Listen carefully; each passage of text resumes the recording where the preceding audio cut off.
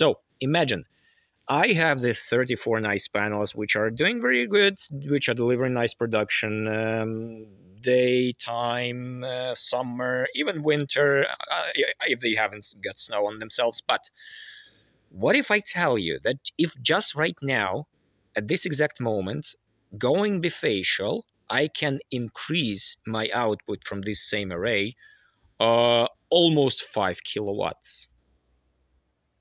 Seriously. And this is very simple, very easily explainable. So same panels, same width, and just slightly longer, because these ones are 2284, I think, and the new ones that I'm going to get will be 2386 in millimeters. So 10 centimeters literally longer on the top side and on the bottom side, because I have to keep the center same, right? And given that I can do the stuff like to extend the array a little bit, because this is very, very easy. You see here on this side, there is place. I mean, the panel can be moved, right? And the same thing happens on the other side. So I have already 30 centimeters of extra space available, and I can only add like maybe 0.8 to fit one additional extra panel on this kind of place. So, I mean, I can mount not 34, but 36.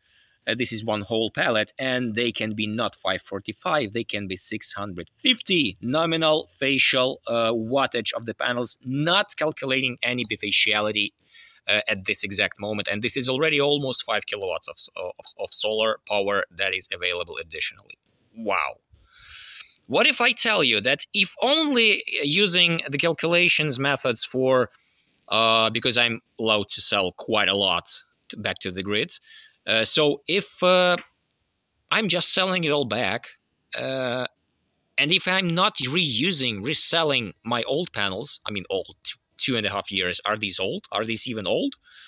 But anyways, if I'm just like putting them, let's say, if I'm putting them somewhere into the grass and not reusing them in any option, not reselling or not reusing, the whole return of investment point for going bifacial on this exact array will be less than 4 years.